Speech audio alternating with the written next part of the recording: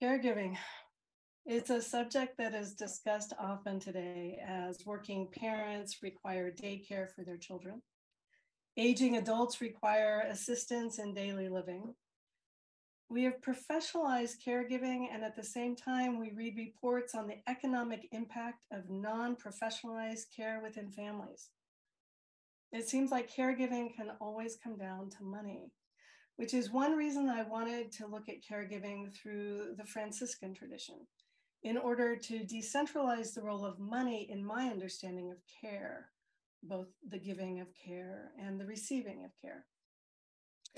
The subject of illness and mental health have been raised and continue to be raised in Franciscan studies. Donna Trembinski's recent book, Illness and Authority, Disability in the Life and Lives of Francis of Assisi, is a book I highly recommend to anyone who's interested in the subject through the lens of illness itself. But I want to look more directly at caregiving, since it percolates to the surface in many texts as a central tenet of Franciscan spiritual practices. And yet at the same time, it's really easy to overlook caregiving as a central tenet of Franciscan spiritual practice. So tonight I'm going to offer a few explanations for why it's so easy to overlook this from the tradition that has been handed down. And I do so with the hope and intention to redirect our focus to the original practices of mutual care found among Francis and Clare. But I also want to focus on the lesser known practitioners of the tradition. And those of you who know my work, you won't be surprised. I want to focus on the lay women and men who gave themselves as caregivers, both to their family and to strangers, but whose stories have been edited because of the purposes for which they were written, and have therefore been forgotten or reimagined in ways that have contorted the spiritual resonance of their caregiving relationships. 40 minutes goes by really quickly, so I'll necessarily have to give just a few examples, and I'm going to gloss over some background evidence and scholarly conversants just to move things along. So what is caregiving? If we look it up in a definition, this is what we're going to find in our current dictionaries found in the United States. The activity or profession of regularly looking after a child or a sick, elderly, or disabled person, or relating to that activity or profession of looking after a child, sick, elderly, or disabled person. I actually really like what Rosalind Carter had to say to help us start exploring how to amplify this definition of caregiving. There are only 4 kinds of people in the world: those who have been caregivers, those who are currently caregivers, those who will be caregivers, and those who will need caregivers. Caregiving is universal, she says.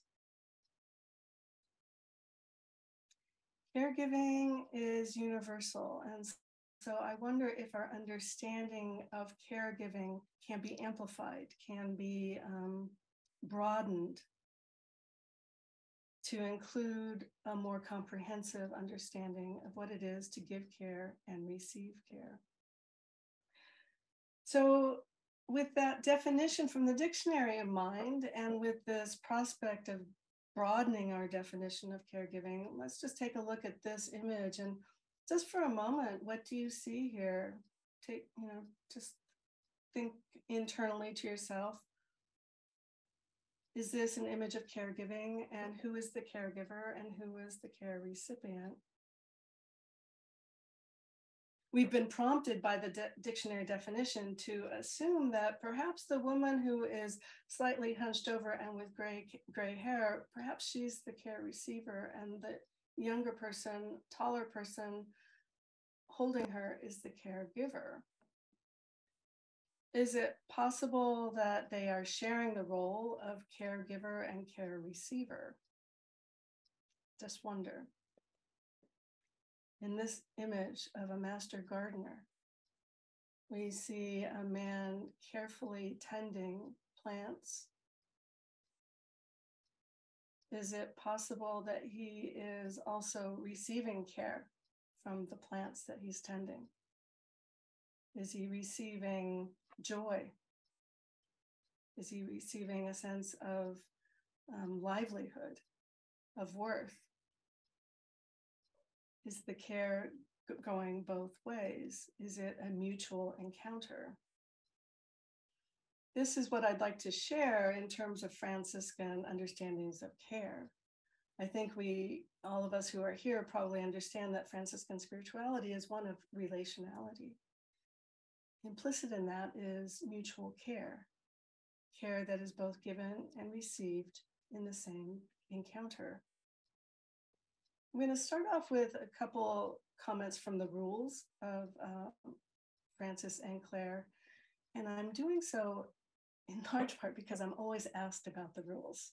So the early rule from that Francis wrote in chapter 10, he writes, if any of the brothers fall sick, wherever he may be, let the other brothers not leave him. Don't leave him behind. You gotta help him. At least one of you has to stay with him and take care of him, maybe more. And then he also, in this early rule, adds something for the brother who is sick. I beg the sick brothers to thank God for everything and to desire to be whatever the Lord wills, whether sick or well. So there's a responsibility of the sick brother also to act in a certain way. Now, as we know in the later rules, some of the language gets edited out through the eyes and the lens of canonists who edited some language down and amplified other language. So we know that in chapter 6 of the later rule, it's pretty simply written, when any brother falls sick, the other brothers must serve him as they wish to be served.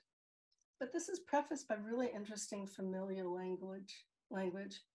Wherever the brothers may be and meet one another, let them show that they are members of the same family. Let each one confidently make known his need to the other. For if a mother loves and cares for her son according to the flesh, how much more diligently must someone love and care for his brother according to the Spirit? What I find so interesting is that let each one confidently make known his need. There's no need to back down from one's need. Make it known. Make known what you are in need of.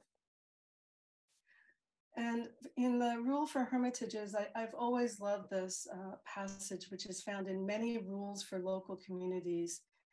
I first encountered it when I was in the Vatican archives, and I found like a 17th century document from Naples talking about the mamma in the convent. And I was thinking, who is the mamma? Well, the mamma is one of the friars. Let those who wish to stay in hermitages in a religious way be 3 brothers, or at most 4. Let 2 of these be the mother, or the mamma, and have 2 the sons. The 2 who are the mothers keep the life of Martha, and 2 the sons, the life of Mary. So clearly, Mary is the 2 sons who are to be Mary are to live the contemplative life. The Martha, the ones who are the mothers, the Martha lifestyle, are to take care of the others. They are the caregivers. And this mother imagery is really important. That would take a whole nother lecture. So just note that it's there. Much of this language is taken up by Clare, and I'm not going to go much into this. We know that Clare and her sisters took care of one another, but in terms of the rule itself, the language is pretty much taken from the later rule of Francis. Now, I actually usually just don't prefer to include prescriptive sources like these. In large part because I don't know how much they really tell us about the lived experience of faith. Rules are about the shoulds, but not necessarily about how life is lived, how spirituality is experienced. And I'd like to use the example of Francis and the leper as a case in point. It's a very well-known story. We know that Francis has said in his rule that the brothers should accept anything that comes their way, that they should be good patients. We also know that Francis himself was not a very good patient many times.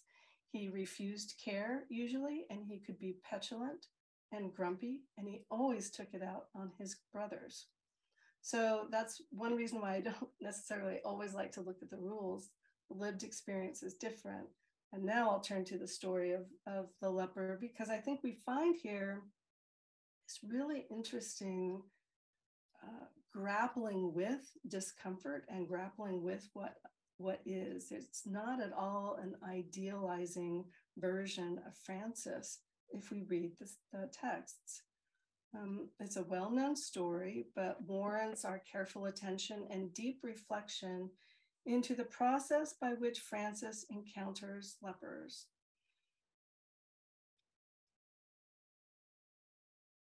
And we generally see in the images of him, Francis on the other side of his conversion. Here he is holding the leper close to him, the leper definitely feeling ease, falling into the support of Francis.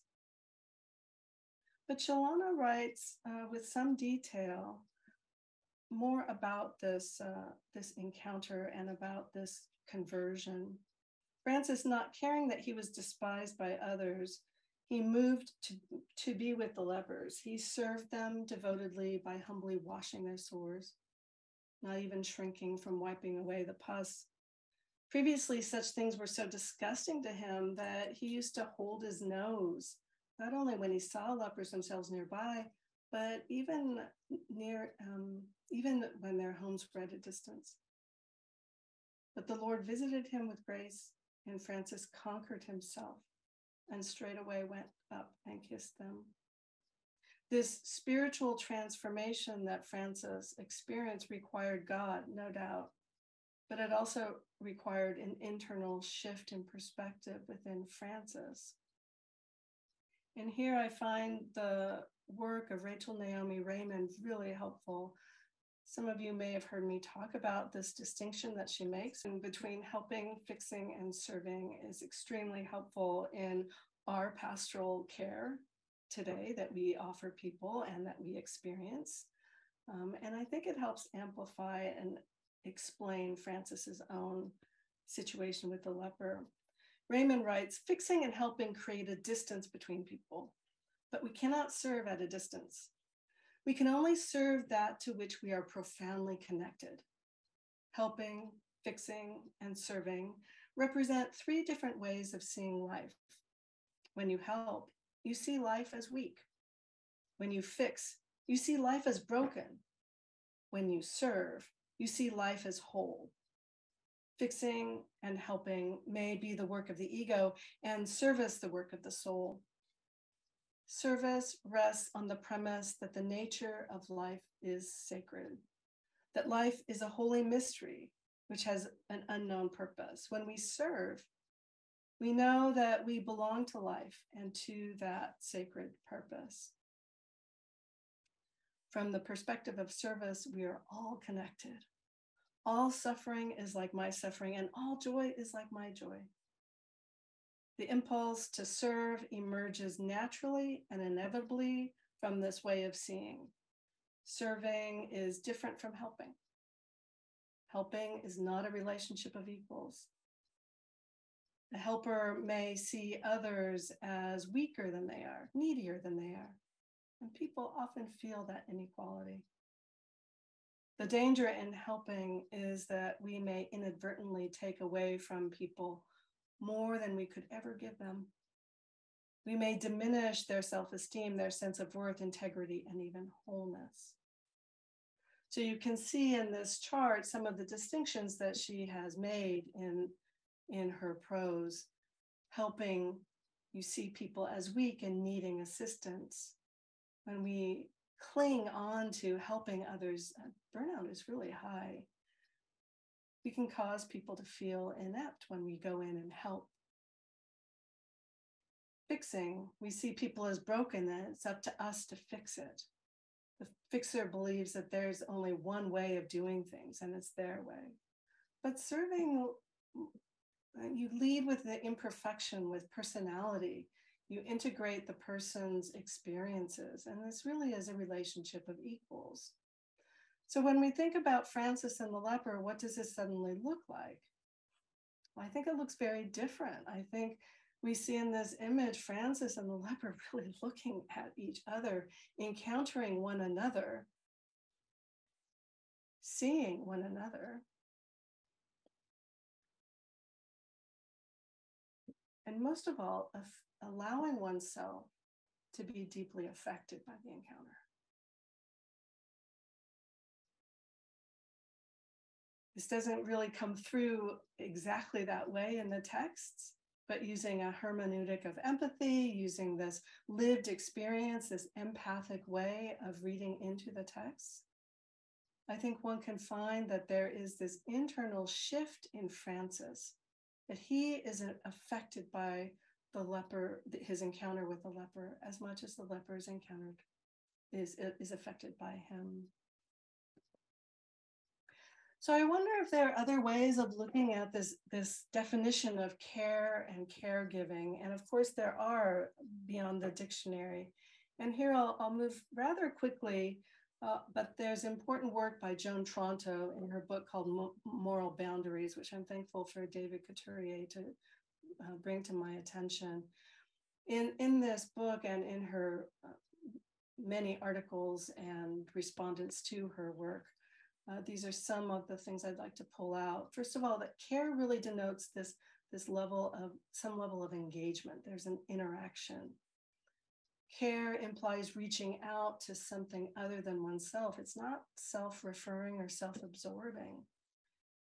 And care necessarily leads to action. And I think that's a really important point to make. It leads to some kind of action. And really, care consumes much of human activity. Much like Rosalind Carter said, care is all around us, but we might not always recognize it as care. She makes a couple further distinctions that I think are important for us to keep in mind as we look at the lay examples that I'll get to very quickly. She says there are 4 phases of care. There's caring about, which involves there's a recognition that care is needed and determining a way to meet that need. What we care about really defines us as people. So it's important to become quite aware of what you care about, have it more than being an intuitive care, but also making an assessment on how to meet a need. That involves deliberate cognition, deliberate discernment. Taking care of involves assuming responsibility for the identified need of care. If one feels that you cannot take care of the need, there is no taking care of. If you think a problem is just so big, you feel helpless, you're not taking care of it. This stage necessarily involves a sense of agency and responsibility. Tronto says these first 2 levels often involve public roles and duties, and they are the duties of the powerful. And she often associates these with men. Although when we get to the examples of Lay Franciscans, we'll see very powerful women taking these roles on. Caregiving is very different. This phrase that we've been using from the very beginning of this presentation involves direct action of meeting the need of care. It's the work itself. It's not giving money to a cause, because money is not direct giving care. It's indirect. So the caregiving is the actual work involved in giving the care. And this is often overlooked in our contemporary society. It's often undervalued in our contemporary society, and it is usually overlooked in the historical sources. So this is one of the reasons we often don't take seriously the role of caregiving in our Franciscan tradition, because you really have to tease it out to get to the full picture of giving care and receiving care. Finally, this last stage of receiving care, the reception of care can be complex and misunderstood by well-intentioned people as something that should be natural and obvious. People should want to be cared for, right? Well, we may not always understand the differences in cultural expectations or personal, psychological, and spiritual states that get in the way of receiving care. So the reception of care is itself its own complex phase. Finally, I would add to this mix what Raymond has brought to our attention, and that is the potential for mutual care receiving If we live in a Franciscan way of caregiving, it's not just one way, it's both and. So now let's get to the Lay Franciscans that I've been eager to talk about. Elizabeth of Hungary, whose feast day is later this month, is one of the first lay Franciscans associated with the Friars Minor. She was born in 1207, died in 1231. She was a princess, so you'll often see her depicted here on the left in a prayer card, on the right in an icon in royal clothing, really asserting some royal authority in her comportment. She was surrounded by affluence, power, and perhaps most importantly, expectations of others of what proper comportment for her was. Her life of charity made her very popular. And so upon her death, she was almost immediately considered for canonization because so many people came forward with stories about her. Her confessor, Conrad of Magdeburg, compiled a catalog of these testified miracles. And he also wrote a short vita or life of her to preface the catalog. And he sent this on to Pope Gregory IX. In it, he wrote a rather telling paragraph about her caregiving. In that town, she built a kind of hospital, taking in the sick and the weak. She placed the most miserable and contemptible people at her table. Notice his language, so much full of judgment. Most miserable and contemptible people at her table. And when I reprimanded her about it, she responded that she received from them a singular grace and humility. Like a prudent woman, which she most certainly was, she called my attention to the life that she lived before, saying that it was necessary for her to cure one extreme with its opposite in just this manner. Elizabeth gathered to herself, among others, a paralyzed boy who had been deprived of his father and mother and who struggled with a constant flow of blood. And she put him each night in her bed for the sake of her own spiritual training.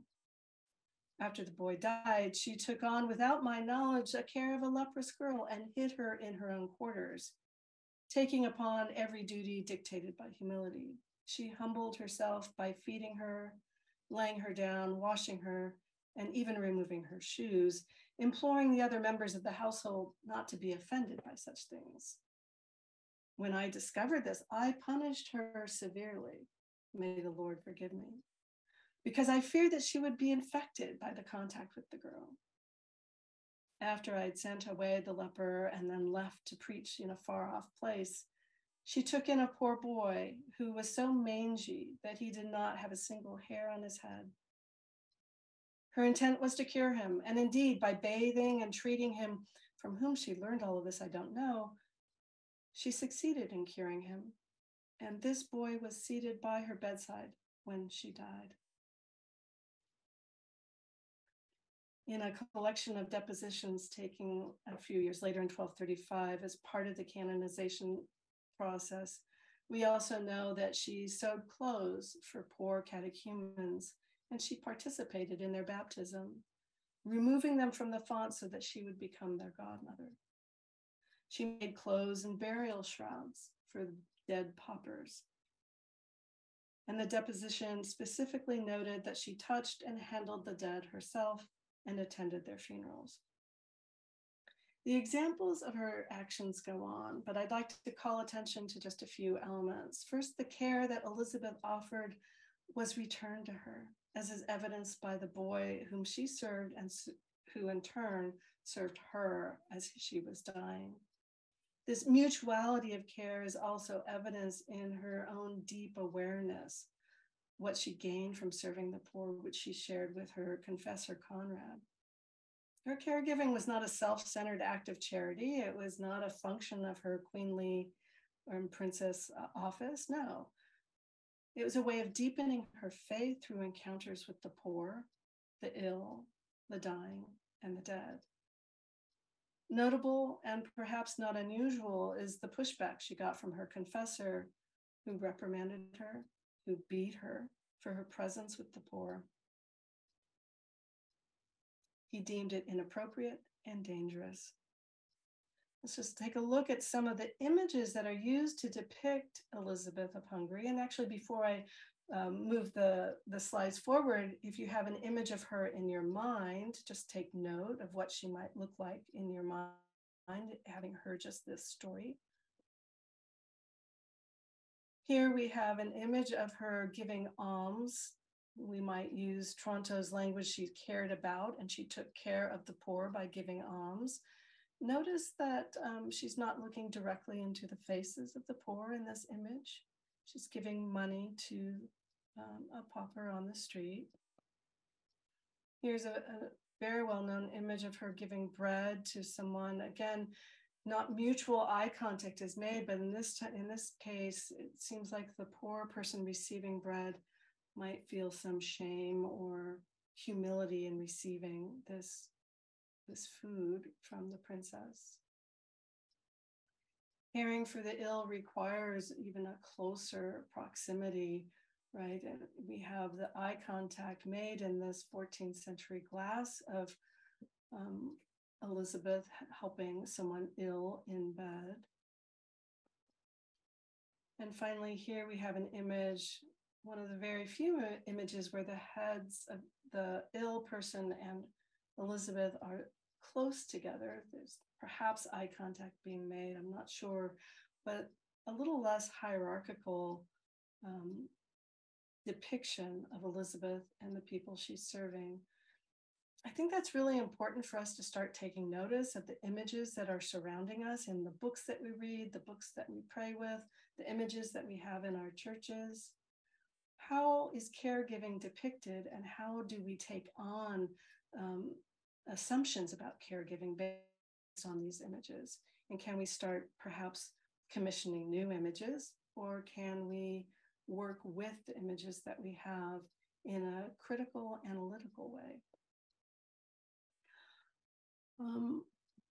Jacoba de Sette Soli, Jacoba de Sette Soli is one of my favorite Lay Franciscan women, as many of you know. She was an aristocratic woman of both great wealth and great authority, widowed at a very young age, but she defied all of the pressure around her coming from her family of origin to remarry.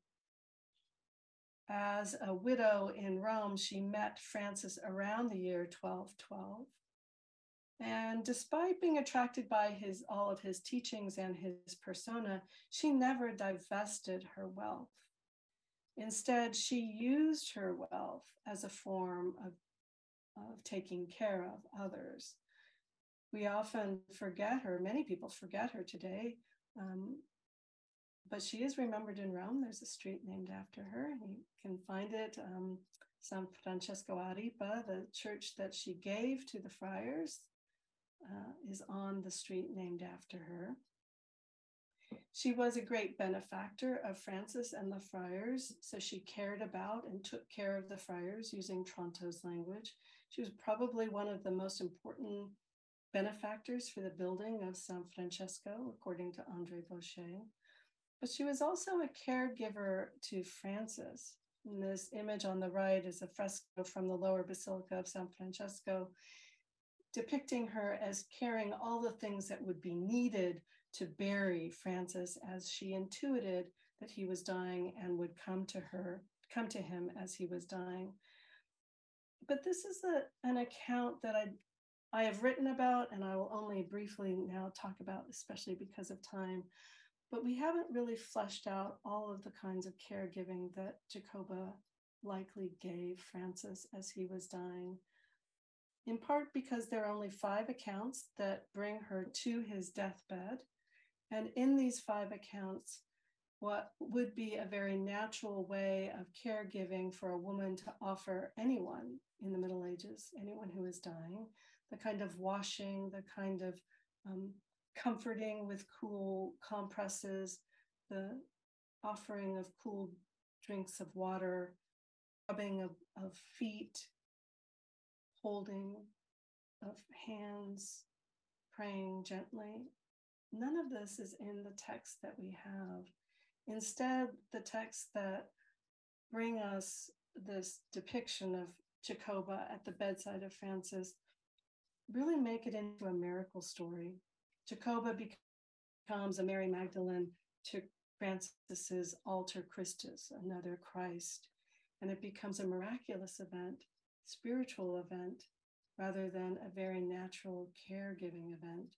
So the few images that we have here in the lower Basilica of San Francesco and a few pieces of texts where we know that her contemporaries were aware that she brought material things for the funeral of Francis.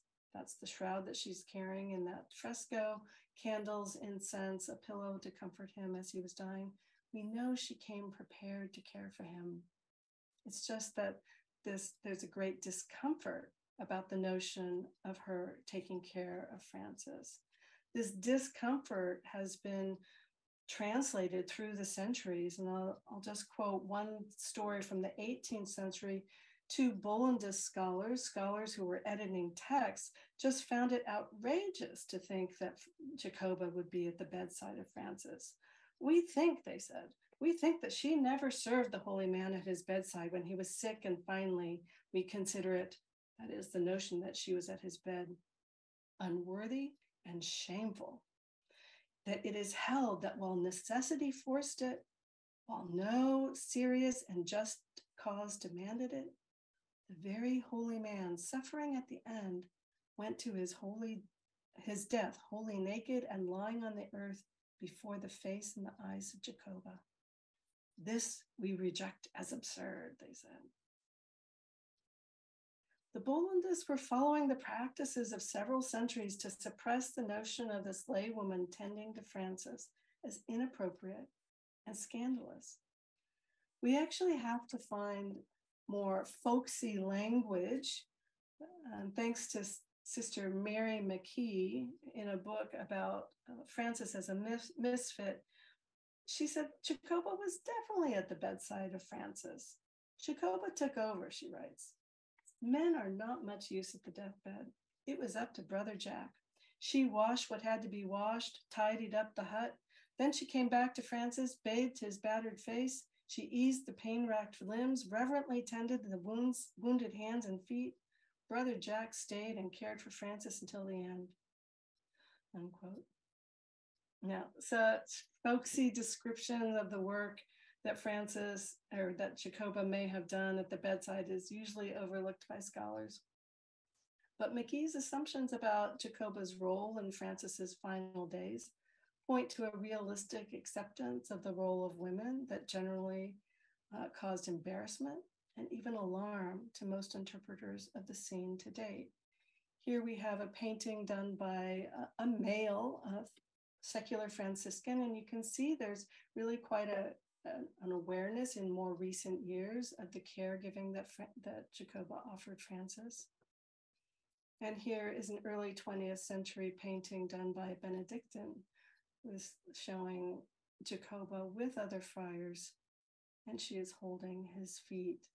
So I think there are modern sensibilities, an openness to an awareness of the caregiving that Jacoba would have offered Francis. And it's really time for us to commission more images of this and make sure that there is this awareness of this kind of spiritual caregiving in the tradition. Peter the comb maker is yet another caregiver, and yet in a different way. He has many more areas of care and service, which I will summarize rather briefly. I want to start off by offering, though, a quote that we know about. He was a spiritual director to a Franciscan friar.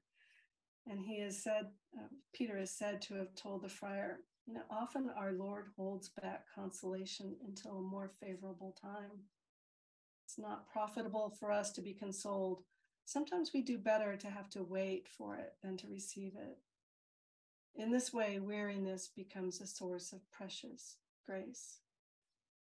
I don't know what the Franciscan friar confessed or told Peter, but this is the counsel that we know has been written down that he gave. Imagine the kind of care authenticity, and vulnerability for a medieval Franciscan friar to turn to a layman for counsel, spiritual counsel, and advice. Peter was a great trusted man, and I'm having to pass through several pages here. A biography of Peter was written 40 years after his death, so quite a long time after he died. But I think it's important to see how he was depicted in that Vita. It was commissioned by the city of Siena, first of all. And the most important aspect of the Vita is that Peter was present and fully engaged in many different situations. He was present in the workplace, where he crafted his combs with care and he offered always a fair price. He was present in his marriage, and this is really most unusual for a medieval example. We know that he felt it was important to be mindful to be home for meals. He took great care of his wife, and he was aware how important his domestic relationship was. So he did not want to take on too many spiritual practices at church. He said, no, my role is at home. When he died, he did take on more caregiving roles in his city and in his church. He was present in the city government to mediate peace processes and to mediate between factions.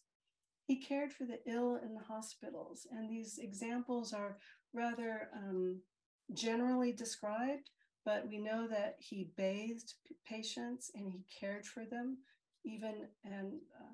cared for them amid their putrid mess, is what the text says.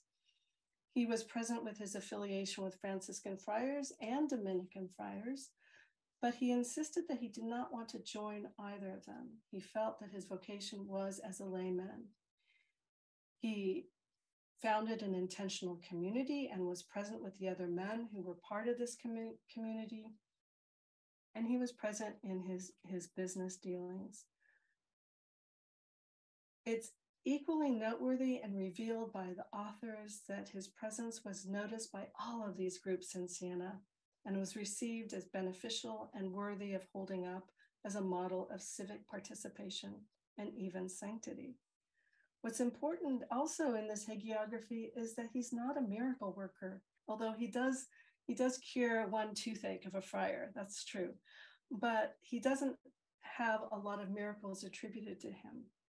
What is attributed to him is gentle speech, constant presence, and working through his caregiving to all of these different constituencies. And you'll notice how he's depicted with a finger to his mouth, and this really points to how he worked with his faith.